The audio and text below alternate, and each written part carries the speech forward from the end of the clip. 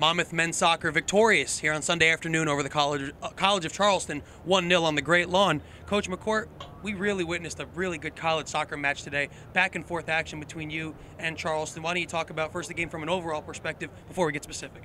Yeah, Charleston's a good team, so we talked about getting a good start in the game. We've been kind of fighting the battle of getting off to a good start, and I know they've been looking to do the same thing. I thought we were very good in the first half, and we created a bunch of good goal-scoring chances. We scored a terrific goal, and I thought we had a couple chances in the second half to put them away, and when you don't put good teams away, they have a tendency of coming back, and I thought our defense was resilient, but Charleston definitely had some good pressure in the second half. And talk about the goal, Ryan Clark finding Edney Derrick on just a beautifully designed play, a great header. Why don't you just talk about that? Yeah, RC has great vision, and we've been talking about Derrick. We've been talking to Derrick about peeling off between the center back and the outside back, and he made a terrific run. And I mean, I think the ball almost hit him in the head. So RC's pass was picture perfect. So it was kind of what we've been working on, kind of what we've been talking about as a team. So it's nice to see him execute it. And Coach, now as the season kind of transitions from those early non-conference games, we have NEC play right around the corner. How do you like your team moving forward? What form are they in, and what do you see from them going into league play?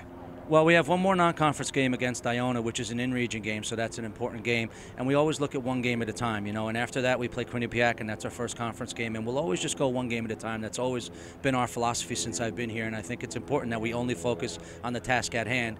You know, not to take anything away from Seton Hall, but I thought the guys looked a little bit further to College of Charleston, and it kind of stung us on Friday. So, you know, we just got to keep focused on one game at a time, and that's been the staple of our program for 8-9 years now. So.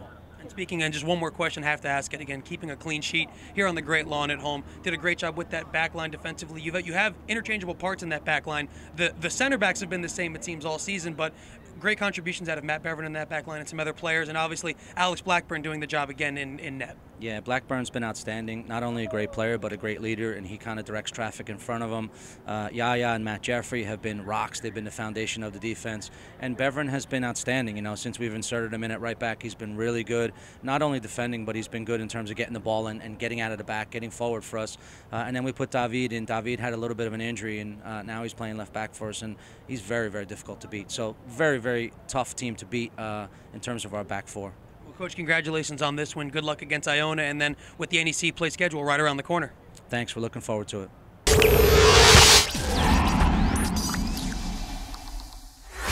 Here with Monmouth senior captain Ryan Clark after the team's 1-0 win on Sunday afternoon against the College of Charleston. RC, we spoke to Coach, and I asked him, I want to ask you a similar question.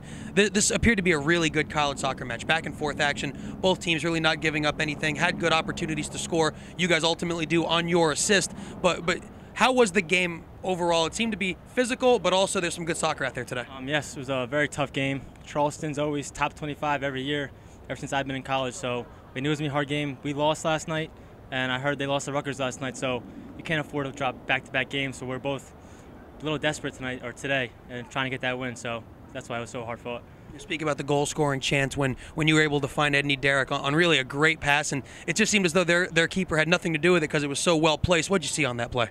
Basically, Derrick made a great run, caught my attention. I saw him. We practiced all the time in practice, and basically just routine. Found him, and he did a great job to finish it. You know, winning here at home is something that you guys seem to do pretty regularly, but now you have 3 games on the road coming up, starting with Iona in a week, or rather on Saturday. How important is it to not only get that one, but then you begin NEC play with 2 on the road in Connecticut? Iona's huge. Every year, just like I said before, Iona is always us 1 and 2 in the region. Every ranking, us and Iona. So it's huge. If we win this game, we're 6-1-1. Going into conference play, that's huge. And always, once we start conference play, every game is a bloodbath. So we're looking forward to that. You know, we spoke about it in our preseason preview with you. Your role now as a leader with some of these younger players, some of these players who are new to the program. They haven't gone through some of them NEC play before, and now as non-conference ends with Iona next week and then conference play. What's going to be your message to them as a captain? I'm basically going to have to get them ready because a lot of freshmen don't understand. Like, every NEC game is like that. Every single one, down to the last play, last game of the year. So just make sure they know what's going on and basically pass the message on them before the non-conference season starts. Well, RC, congratulations on the win against Charleston, and good luck against Iona, and then starting league play next week. Thank you very much. That's Monmouth senior captain Ryan Clark. The Hawks victorious over the Cougars from the College of Charleston, 1-0 on Sunday afternoon.